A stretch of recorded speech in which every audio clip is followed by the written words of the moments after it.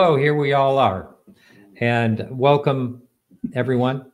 We have Mark D'Antonio has been on about 50 times or so. Somewhere around 48. there. 48. You're exaggerating. And Forrest Crawford, who I have not spoken to before. So it's really nice having you on the show. He's a cool guy. You'll enjoy this, sir. I think. I've been in hiding for years, so At Dulce Underground Base, that was what we were talking about in the last. We were talking about myths and things in the UFO world. But thank you. So tonight we're going to be talking. Besides talking about UFOs, we're going to be talking about the conference that we're all going to be at. And I asked Forrest how many times he has been, and it's only been 33 out of 36 conferences that you've been to. Amazing. So, what do you live right nearby there? no, I live in St. Louis, Missouri, which is about a 6-hour drive from Eureka Springs, so it's not too bad. And the reason I am going, one of the reasons, of course, I've always enjoyed hanging around with Mark, but also that I have heard when I started this show, people had told me, if you want to go to one of the great conferences in the country, go to this one. And I've been told that several times. And there was a year when I remember George Knapp was there, and I'm trying to remember who else. And that was a year I almost went, but I couldn't quite make it. And I can't remember. It was probably snow or something like that. But so that's a long run of a conference. It is the only other one in the country I think that's gone longer is the MUFON Symposium. Right, which I'm actually going to be at this year, doing your job. You're the MC, and for Ozark. So I'm going to watch you to pick up some pointers. Okay. Yeah. Good luck with that. Yeah.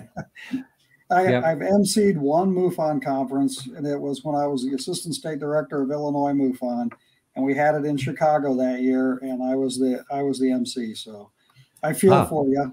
Yeah. So I'm going to go through the speakers first of all. Kevin Day and Sean Cahill. Both have been on my show. This guy, Marc something, D'Antonio, of course. Yeah. Penny Kelly. William, I'm not able to read as well here. Konaleski. Thank you. Nick Pope, who I got to meet up in for the second time actually, up in Shag Harbor. I actually enjoyed hanging around. He's a fun guy to hang with. Chad Wainless, if I'm saying that right, Lee Williams, and there's a speaker panel, and it's a two day. Is it? I can't remember. Is it 2 day or 3 day? It's 3 days, right? Friday, Saturday, and part of Sunday. Right. So it should be a lot of fun. Really looking forward to it. Never been to that part of the country, so it'll be interesting. How many times have you gone, Mark? I think that Nancy, who is the ringleader, I think she's had me there 2 times now. Maybe 3. Right. I think 2. Yep. Yeah. So I guess I want to ask you, Mark, what are you going to be presenting this time? Well, you know what? I'll tell you right now. I through my friend Bob Schroeder, I've researched his UFO propulsion mechanism. You know Bob. Great guy. Yes. Yeah. A little soft spoken, but you know what? Yeah. He's got the brain the size of a planet, right? That's what we make the joke. Yeah. But you know what? As an astronomer, I can really appreciate that he lends with his ideas, lend theories or lend credence to how a UFO could actually get here, how an occupant from another world might get here across the vast gulf of the stars. That is something that is perplexing, that we don't have any idea about, and that ends most discussions. Well, how are they going to get here? The distance between the stars is so huge. Yes, of course. And that's very true. So how are they going to get here? They have to get here by basically circumventing the need for worry about the speed of light. Because in our 4 dimensions, XYZ moving through time, light is the speed limit, man. You can't go any faster than that. And you as a physical body can't go any faster than that. If you go to light speed, you become energy. You know, Einstein's famous formula equals mc squared that everybody knows about, that actually says an awful lot in that. And that's actually the short form of the equation, okay? There's a much longer form of the equation. We're not going to go into any equations, of course, not at the conference or here. But the point being that if we can defeat light speed, we don't have to worry about the speed limit of the universe, okay? So we're going to talk about the physics methodology in layman's terms that can explain how they can actually be here and get here vast distances, travel underwater at high speeds, travel in the air at high speeds, and leave no visible trace. Okay, all ends up coming together and making sense, from the shape of the UFO to the propulsion of the UFO. In fact, here's a little teaser for you. They don't have any propulsion on board at all. They don't have any propulsion. They don't need it. Just deflection. Oh, see, Forrest wants to know. That's what I like about it. So, tell me all about it. Well, it's actually a dimensional shift. See, if we can get out of our 4 dimensions and move into this 5th dimension out here, okay, which actually has a name within this particular string theory variant called Randall-Sundrum 1. We don't even care about that in the talk. But if you can get into that 5th dimension, well, now basically all you do is generate particles that pull your spacecraft out of the 4 dimensions that we live in into this 5th dimension that we don't live in, but where the universe is compressed around you. The farther in you go, the smaller the universe becomes. So if you can go way far in, when you come back out of that, you can be light years away and never having traversed the space between point A and point B. You just go into this 5th dimension and then pop back in at another location. It's sort of like an elevator. You don't travel through the actual floors of the building to go from the 1st floor to the 5th floor. You start on the 1st, the door is closed, the door's open again, you're on the 5th. Yes, you're traveling in the elevator, but ignore that. What if you could go through the floors in an instant? That's kind of like what this is. And their propulsion methodology, I call it propulsion, their shifting methodology is all they need to do. They just need to generate and monitor the amounts of these particles that pull them into this 5th dimension. The more they have, the farther in they go. The least they have, only if they go in a little tiny bit. So they'll probably oscillate. They'll probably do this the whole time that they're here. They're going to go between our 4 dimensions and the 5th dimension the whole time. Why is that? So that if they want to go underwater, well, then they're neither here nor there at any one time. So they could be all the way to the bottom of the ocean floor and not feel the ocean pressure. All right.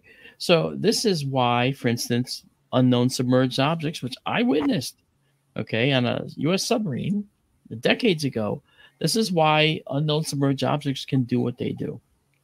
Now, you talked to Tim Gallaudet, I believe. Did you not? Admiral Gallaudet, did you talk to him? Yes, I did. Yes. Okay. All right. You actually asked him a question about my experience that I had relayed to you. Yeah. And what was his response? Boy, you know, it's awful. I remember the conversation, but I just can't remember. He did not say that he was, as far as I know, he didn't say he was familiar with that program, the fast movers. Right. But he did say that he understood that everything that I had relayed was something that only someone that experienced it could actually relay. Oh, I see. Yeah. And that's something that... That's right. Yeah, I remember him saying something along those lines. And again, it's nothing I was looking for. I don't need confirmation of something I already know. You know, when I see this, okay, that this was an experience I had I can't explain. And I subsequently confirmed with the Joint Chiefs when I did a job for them that specifically with one of the chiefs that the program exists. And he said he couldn't talk about it. He was sorry. Huh. Now, Mark, are you familiar with, I was trying to look it up quickly, but I just can't. I remember, I believe George Knapp and Jeremy Corbell interviewed someone in the intelligence world that said they were actually able to get inside of a craft. You know, I mean, this is one of these stories, but he said there was no form of propulsion that they could see. I don't know. Did you hear that story? I haven't, but that's exactly what I would expect. See, it's not propulsion that they use. You're not going to find an engine. What you're going to find is a particle accelerator. That's why they're round. Okay. That's why UFOs and flying saucers have always been traditionally round. And you can put inside a triangle, you can put a circular particle accelerator, because it's those particle accelerators generating these particles that take them out of our 4 dimensions. So they don't need engines. They don't need gas. They don't need fuel in the traditional sense. All they need to do is create these particles through atomic collisions, spinning the particles in this tight ring in their ship. Now, our particle accelerators are miles across, I mean, over 20 miles for CERN overseas, right? The Large Hadron Collider. And the new particle accelerator that they added, they're called Atlas, okay? All caps Atlas. That particular accelerator, in part, is searching for these very particles I'm talking about, right? They're called Kaluza-Klein gravitons, and they're searching for the elusive graviton. And this graviton is something that could provide us with a tremendous amount of benefit when it comes to interstellar travel. Now, this isn't woo-woo science. This isn't science fiction. This is admittedly future science and future physics that we don't have yet, but it's not woo-woo. It's actually based on plausible theory. And that's what I like so much about it. And when you think about it, it literally is the only way that they could be here from there. Quite literally. Well, I'm excited to hear that. I heard a version, not quite that in Pine Bush, that you were actually talking about the channels that they would probably travel in, like maps. They mapped out they have exit and entry points. Okay, is that what this whole thing tied in together with that? Maybe. Okay, but the thing is, if you think about it, these beings are, of course, more intelligent than we are. It doesn't mean they're infallible. It doesn't mean their ships don't get into trouble and crash and they die. I mean, they're certainly fallible. You know, a herd of elk is dangerous to you. They'll kill you, but they're nowhere near as smart as you, but they can kill you. Fire ants can kill you with enough of them, okay? But they're not nearly as smart as you. So just like this to aliens, okay, we are dangerous to them for the same reason. We're dangerous in numbers. We're dangerous as individuals. They're not all powerful beings that can just go and fry you. Okay. They may have neurological control devices. Yes. If you're studying biology, you certainly would. We have that now. We're doing that now with other creatures. We actually have these stunners and things like that anesthetic applications that we have. So we're in our infancy with that, but we're getting to that. We're going to do that, you know? And so when these creatures are plying the gulf of the universe, plying the gulf between the stars, they're actually like cartographers. They're mapping their exit points and entry points all across the universe, wherever they go. Let's stay on Earth for a moment. Let's say that you watch a UFO travel through the sky, right? And it goes at an unbelievable speed. You know, wow, whoa, look at that. How is it doing that? Well, the question is, how could anyone withstand the forces going on in there? Right? That's the first thing you'll say. And that comes up often. But wait a minute. If you were in that ship, it'd feel like this. You wouldn't know. You'd feel nothing. Wait, what? How could that be? Well, the way that could be is because you're not physically moving. You're shifting from our 4 dimensions to this 5th dimension and then back in the 4 dimensions, slightly ahead of where you were. See, they don't have propulsion. They don't have tires and wheels. They can't roll on roads. So what they have to do is the only thing they can do. They shift out and in, out and in, out and in. And when they come back in, they go a little bit ahead of where they last were. I know that sounds crazy and complicated, but it's actually quite simple and elegant. The accelerator is doing all the work. And so do you think eventually that humans would be able to travel like that? I do, as a matter of fact. And the reason I do is because look at the work that Lawrence Livermore is doing right now. Okay, Lawrence Livermore achieved a sustained nuclear fusion reaction. Okay, not exactly. And okay, they didn't actually get out any more energy than they put in. Okay, in fact, they got out less than they put in. I get it. However, it was sustained. It was something that lasted for longer than it ever has. So we're getting close to sustaining a fusion reaction. Now, why do I bring that up? Well, go over across the sea now to CERN again, to that Large Hadron Collider, the Atlas project. And now, if you think about it, they're looking for these Kaluza-Klein gravitons, these particles, these elusive particles that could actually be the crux of shifting a vessel from the 4 dimensions into the 5th dimension and back again. But how do you make those particles? Go back to Livermore. You need a fusion reactor to do it. Uh-oh. If Livermore is generating a fusion reactor and actually is successful, all right, what does that mean? That means you're going to end up being able to generate these particles with the fusion reactor and then use the particles discovered by CERN to shift in and out of the 4 dimensions into the 5th and back again. You know, so I think I think that this process, all right, you know, there's a whole lot of hurdles here. I understand that. Okay, synchrotron radiation, right? You try to confine particles in a circular tube like we do. It generates this synchrotron deadly radiation that comes out radially from the tube in all directions. You know, if the tube looks like this, okay, the radiation is going out radially in all directions, right? So you gotta obviously shield for that. But the question is, how we have to do it in miles diameter of rings, these particle rings. To generate these particles, going to make them faster and faster and faster until, bam, we make a collision. Well, if you're advanced enough, maybe you figured out how to do it with a 30-foot diameter craft, which is the typical craft we hear about. And right. So your outer ring of your accelerator is in that 30-foot diameter. And where would you be? Right in here, in the middle. Right in the middle. Right in the middle. Yeah, and that actually is consistent with what has been observed, reported, and theorized for a long time. So I really think this is a revolution in not only interstellar travel, but in understanding. And so as time moves forward, it'll bear out whether this is true or not. I'll be the first one to say, nope, I was wrong. I'd be the first one and be happy to. I don't care. I'm on it now because it needs to be it needs to be researched further and more deeply for a better understanding of what's going on, Martin. You know, what do you think, Forrest? Well, this is one of my favorite topics, so I'm actually looking very forward to your talk. I went to school to be a physics major just so I could figure out how these things flew. Well, I never got my degree in physics, and I haven't figured out how these things, well, actually, I might have figured out how they fly, but I haven't been able to build one or do the math. Yeah. So I love this topic, and I can't wait to hear you talk. Hey, check this out. Okay.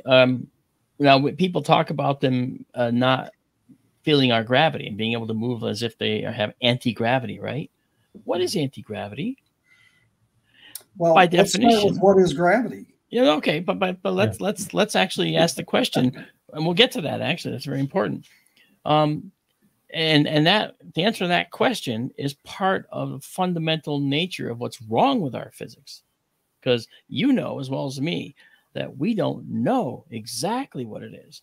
We know that gravity forms waves like ripples in the water. We've seen the ripples from colliding neutron stars and from colliding black holes, mergers. We've seen those ripples in space-time out in the universe, right? We know that. We've seen it. So we know that light acts like a wave. We also know that light acts like a particle. We know that we can assign a wave function to how electrons operate. And we know that we talk about them as particles as well. You see the theme here? All of our fundamental particles, and by and large, and all of our fundamental physics sees duality, wave and particle nature. Gravity's the oddball. We have, Einstein said we'd never see gravitational waves, and we have. Einstein was wrong? Not wrong. He wasn't right about everything. Come on. He wasn't right about everything. But think about that. Okay. So we see gravitational waves now. So wouldn't it make sense that the gravitational particle is something that we would find as well, called the graviton. We have photons. We have a wave of light. We have a photon of light, right? Mm-hmm. We have a wave equation for electrons. We have a particle system that we can describe an electron with. So it makes sense that for gravity, we would expect to find the particle side of gravity. The gravitons that are holding you to your chair right now, Forrest, for instance, and Martin probably a little more so, depending on his latitude. I don't know. I'm a pretty chubby guy, so. Well, I'm talking about latitude makes a little difference in altitude. Okay. Yeah. Latitude and attitude. Yeah. Yeah. Latitude, attitude. Yeah. Attitude. Hey, that's a good one. So, but when we talk about the gravitons that are holding us to our chairs right now, if we think about gravitons as gravity particles, then the ones we're talking about with the Kaluza-Klein theory, they're 10 to the 16th times stronger than the ones holding us to our chair. So wait a minute. Wouldn't that destroy everything if they showed up in our atmosphere? Yes and no. Because when they generate these particles, what they do, this is part of what Bob talks about, Schroeder, is they generate micro black holes. We know micro black holes can exist. And micro black holes, they suck. Right? But they're also very short-lived. They only last for a short period of time, just a few nanoseconds, and then they pop out of existence. So what good are they? Well, if you keep a general population of them around your ship, then you will see that you'll have a constant supply of these particles. The more you put out there, the more particles there are, the farther into this fifth dimension you can go. Okay, the less you put in there, then the less you go. If you turn it off and you stop going out into the there you go, the fifth dimension. Okay, then, he did that to me last time I talked about it. I did, yes. So if you can go back and forth from this fifth dimension like this, then what you will find is that to anyone watching you do this with their eyes here in our four dimensions, your ship would look like it's shimmering, as has been observed. Your ship might look like it's changing color, as has been observed. Your ship might look like it's zipping really fast through the sky, as has been observed. It might be round because it's a particle accelerator, as has been observed. So now I'm an astronomer and I can talk about color changes as atmospheric scintillation. It's a process. It's something we know. I could talk about seeing something here in the sky, then suddenly it looks like it's there. That's the autokinetic effect, because your eye can't focus on any spot in the sky very well. Scintillates, yes. Right, exactly. It's an evolutionary issue we have. Okay. Wasn't important to be able to do that, so we never really honed that technique. And I can explain a lot of the other issues, like where the thing seems to pop out of sight and then come back into view, something on the edge of visibility. Sure. There's a lot of physical things that we see that we can describe in ordinary physics terms with ordinary explanations, but it doesn't mean that that's the only explanation. And it doesn't mean that we can't share different effects with different phenomena. They do overlap. So it's possible that everything we're seeing with these UFOs is something that is the result of these Kaluza-Klein gravitons being in use. Ta-da! Yeah. Mark, are we talking about magnetoelectric radiation, not electromagnetic radiation? Dark matter, dark energy? No, we're actually, Forrest, we're talking about, believe it or not, the only thing we're talking about is gravity. UFOs use massive gravitational fields in order to move in this theory. Let me throw this one out there, and I'll probably start a fight or send us down a rabbit hole. Good. Yeah. I think that gravity might be a pushing force, not an attracting force. That we're not being pulled down to the planet, but we're being pushed down to the planet by an energy that evenly permeates the universe in all directions, coming out of black holes. I've heard of that. Pick your pick, and so whenever I think about it from a propulsion standpoint, from a simple propulsion system to get around a planet, like you say, you don't need a propulsion system. All you need to do is neutralize or deflect that gravitational push a little bit, and now you have made yourself lighter. Actually, I left out a very, very important piece too for us, and maybe this will align with what you're saying. Maybe it won't. Well, it's time for a commercial break. Just kidding. No, you better not. He's kidding. He doesn't mean it, folks. Yeah. No, but the most important thing is that the other thing that these micro black holes do is the most important thing that they do. And I can't believe I didn't mention it. I think it was on such a roll that I forgot to mention it. So I apologize. But the micro black holes do one other very important thing. They might pull in a little bit of the light, okay, and thus make your objects change color. They might make them shimmer and vanish because they're pulling in some of the light that these things are emitting. But they also are pulling in and eating, so to speak, the Earth gravitons. So in other words, Earth gravity cannot reach these ships. So that's why when people talk about them, they seem to sometimes act like falling leaves and just do weird motions that seem very fluid. They seem very, very wrong, right? They just seem like, well, yeah, it looks like a floating leaf. Who could handle that? Well, the occupants don't care. They're shifting. They don't care. They're shifting in and out. You know, to them, there is no up or down. They don't have any up or down until they mitigate the production of those particles so that they can set down on the planet. And by the way, when they do that, that's when they're vulnerable. I was going to say, how could they crash, I guess, connection with the planet? But thank you for all that, Mark. And I understand, you know, I mean, sorry.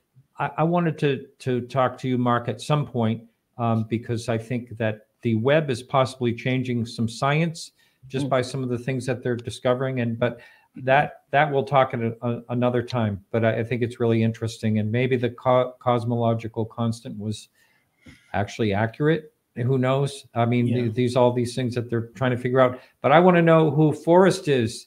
And Forrest, if you would, it sounds like you've had an interest in the UFO topic for a long time. Did you have a personal sighting or anything, or just an interest?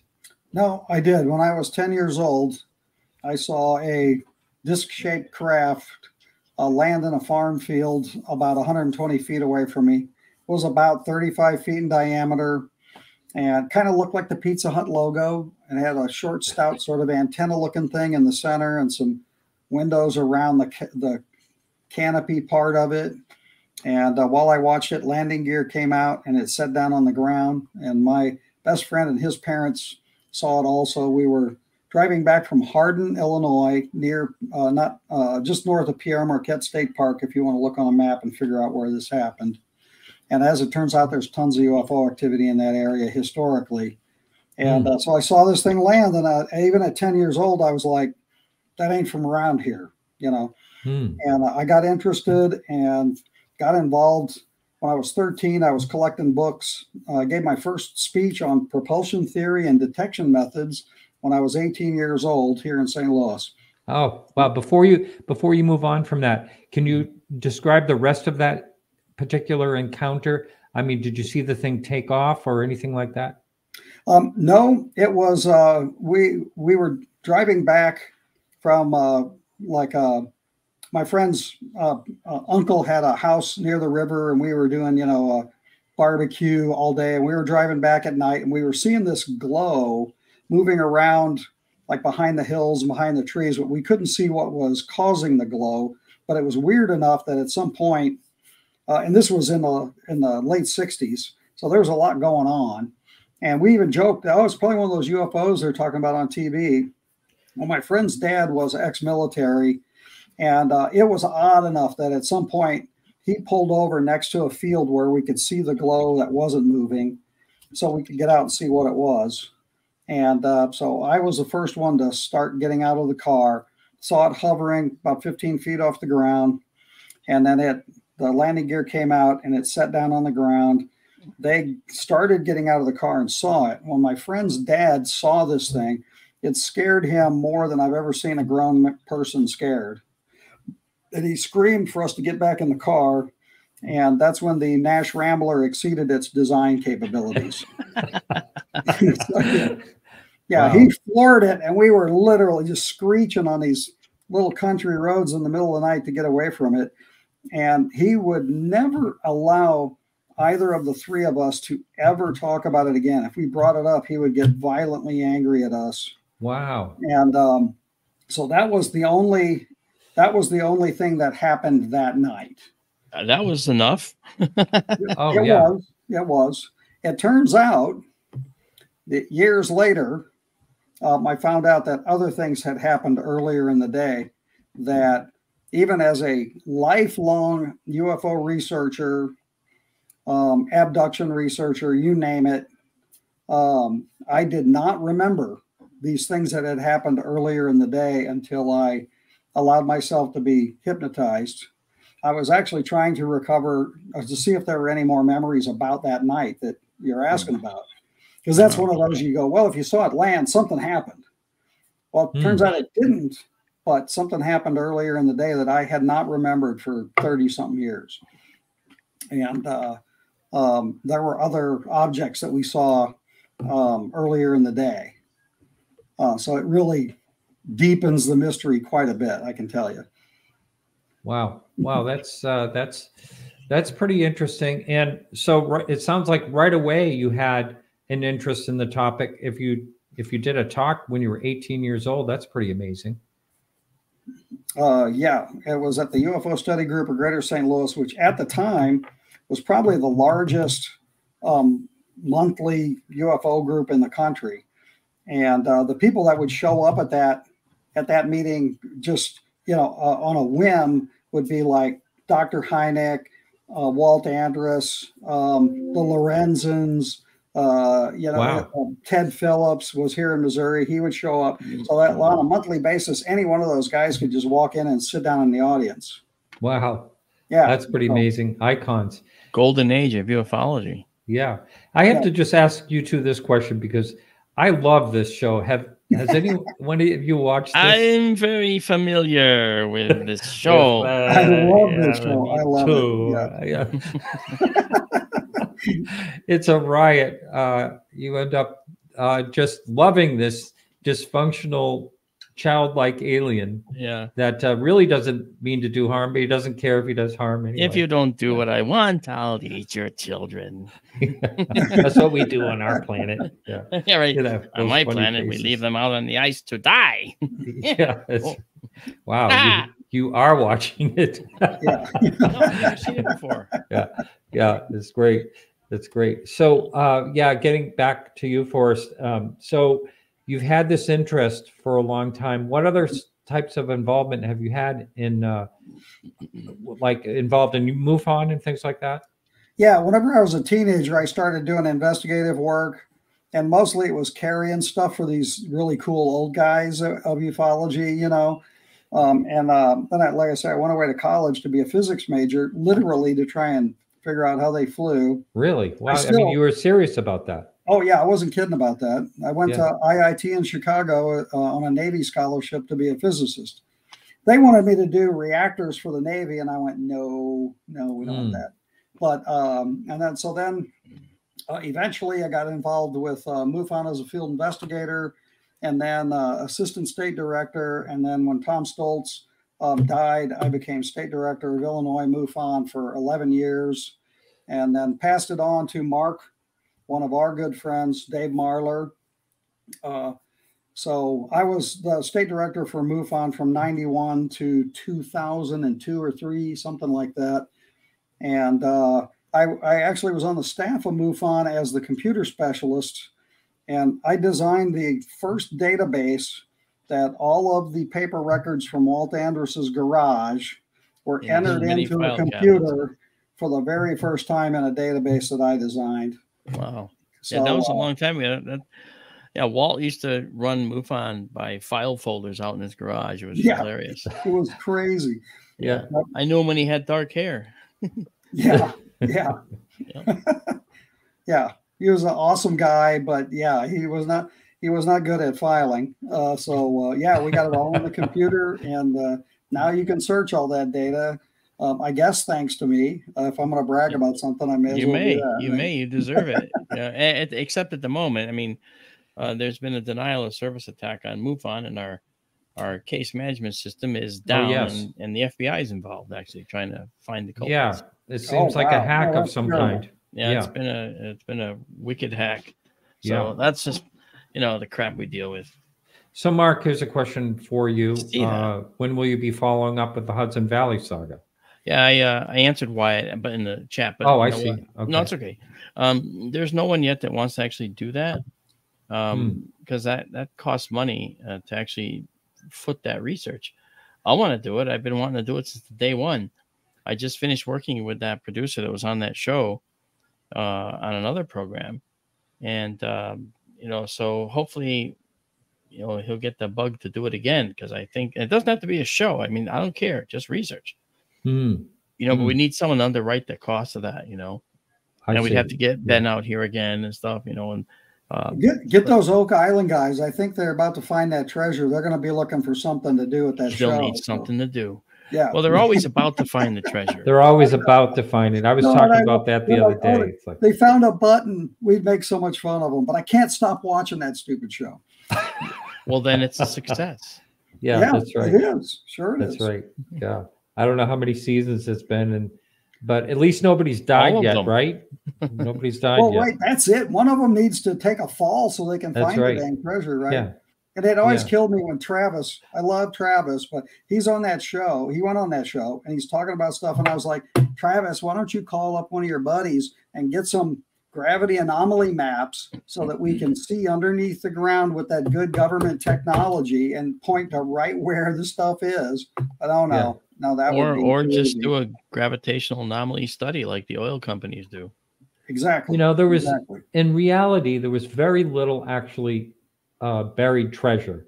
You know, those guys did all, like, there was so much more they were involved in, and for them to take the time to make such an elaborate trap and all that, I think it's, well, something happened there, but I don't know what it was.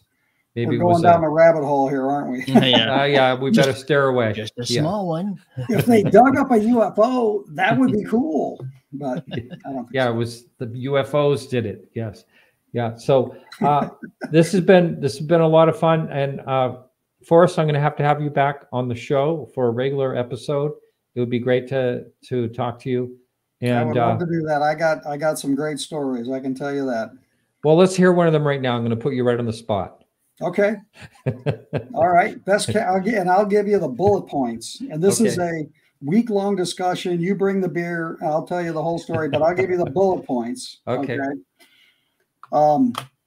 Most interesting case I ever investigated was here in Missouri. We called it the Oscar case. This was a guy that Stanton Friedman actually turned us on to this guy. He heard about him when he was speaking at a conference in Florida, so he passed the information to Bruce Whitteman, who used to be the state director for Missouri MUFON. Bruce called a couple of us up. We went up and we found this guy with nothing more than the name and the town that he lived in. And he claimed to have been involved in he was on a Delta squad back in the late 50s, was involved in a crash retrieval operation where they recovered an intact UFO that had minor damage on the inside, 2 dead aliens, 1 live alien that was trapped on board the ship. His crew were called in to do security around it. They were stationed at the Comtre-Peck submarine base in San Diego when they got the call. He said they went underground and got in the tubes, what they called shooting the tubes. They got in the tubes and he snuck a watch on. They always make you take metal off when you ride the tubes, but he snuck a watch on because he wanted to see how long it was going to be to where they were going. It was a little bit less than 20 minutes from San Diego, and they got out at near Minot Base in North Dakota. If you do the math, that's 2,000 miles an hour underground in a tunnel. Okay, jeez. Back in the late 50s. His crew formed security around the craft. Some guy named Dr. Bear used some sonic equipment, just like in the movie The Bamboo Saucer, and the side of the craft looked liquid and it opened up like an iris. He went into the craft. There was a live alien pinned against one of the walls because the inside buckled when it crashed and pinned his leg. He telepathically communicated with the alien telepathically communicated with him, and they came in, freed the alien. And because he could so easily communicate with them, he was dubbed as the liaison. So he communicated between the scientists and the military and the alien. They tried to ease the alien's pain with opioid stuff, which had no effect on its physiology, but they went ahead and did experimental surgery on it anyway. At one point, he took the side of the alien and pulled his service revolver and said, "You're not going to hurt this guy anymore." They immediately removed him from the project, debriefed him in a military hospital out east, I want to say, maybe Virginia, for like 3 months, and then honorably discharged him.